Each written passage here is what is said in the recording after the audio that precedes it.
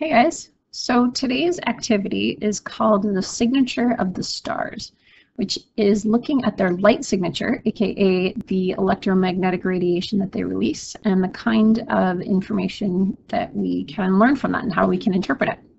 So this was a graph I had up last week that looked at different temperatures of stars, and for each one had its own line on the graph to show where the peak of its radiation is, where it's releasing the most of what kind of electromagnetic radiation. So we had very, very hot stars are tending more towards the blue end of the visible spectrum, or violet, ultraviolet, and the cooler stars end up in wavelengths that are larger than visible light, so we can't see them. They, of course, emit a whole range. So the very bottom line there, the 300 Kelvin star, its peak is way off from the visible spectrum, but it is still releasing some light. So we would see that as a very, very dim star that's reddish. And then a very, very hot star. This one only goes up to 6,000 Kelvin, but there'd be much, much more. A very hot star we would see is blue, because more of the radiation being released is towards the blue end of the spectrum. So we experience this as color, we experience this as brightness, and then the question for today is how we can interpret that information. So all of this energy is being released in the core. This is where nuclear fusion is happening. We talked about that a couple of lessons ago, where the energy is being released in these reactions in the core of the star. And then if you imagine it like a little ball, it's not actually a literal object, but if you imagine it like that, it's moving through the material of the sun and bumping into atoms along the way. So instead of having this nice straight path, there's the fusion core, instead of this nice straight path happening out to the surface of the sun and then being released out into the atmosphere, they end up hitting things and bouncing along the way and not creating a straight path, but encountering a lot of other atoms, a lot of material on its way through the sun itself, coming from the core. And what happens is that the material that's within the sun absorbs some of that energy. So if you think back to chemistry, hydrogen is kind of a bad example of this because there's only one electron in it, but if you remember some of the other elements and their energy levels, this is a vaguely Bohr-ish diagram for now. What happens when the energy coming from fusion interacts with nuclei along the way through the material of the star itself? It can cause electrons to jump up energy levels. So this electron that maybe is in the first shell can jump up to a higher shell. Or maybe an electron that is out here is going to jump up to the third shell. And that takes energy. So this is what these dark lines are in the electromagnetic spectrum. In theory, all of the wavelengths of visible light are released, but what happens is that these transitions will absorb specific wavelengths of light to make that jump happen.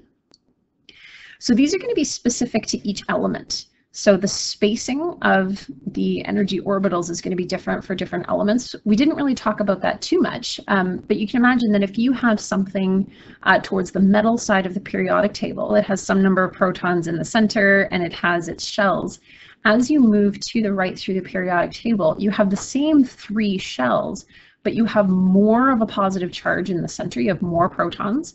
So those shells are actually brought in a little bit. They're not at exactly the same distance. It would still have 3, but those 3 would be slightly closer in than their counterparts in a metal or in an element further to the left along the periodic table. So these lines are very specific to individual elements. I think I'm going to get rid of my drawings here for a moment.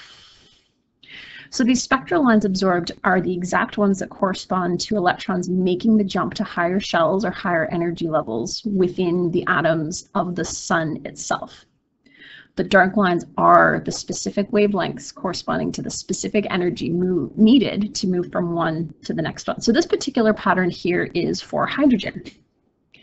Each element is going to have its own different pattern, and we're going to take a look at that in a minute. But what it means is that we can use these patterns to determine what elements are present in a star. So this is a diagram that comes from page 340 of your textbook. So you are going to need your book for this next part. If you don't have your book, the easiest thing to do is probably to get this image from your screen somehow, as long as it's not too blurry.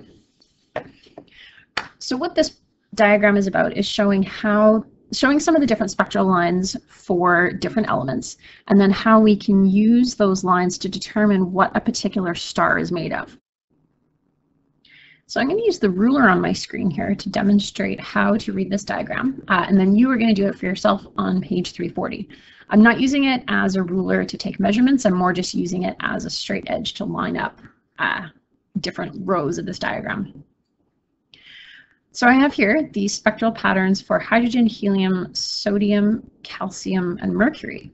And how I determine what any star is made of is that I look at the lines that are present in its spectrum, and I line up the dark lines from that star to the reference ones above to figure out what's present.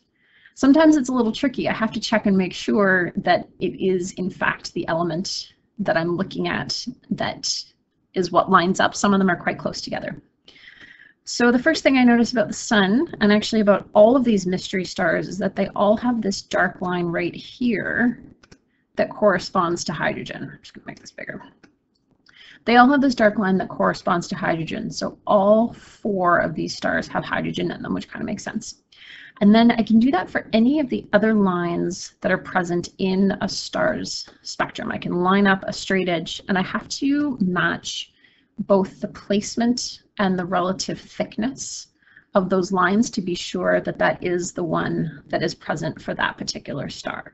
So I can do that for each one, and after a while I can use that information to determine what elements are present in that star.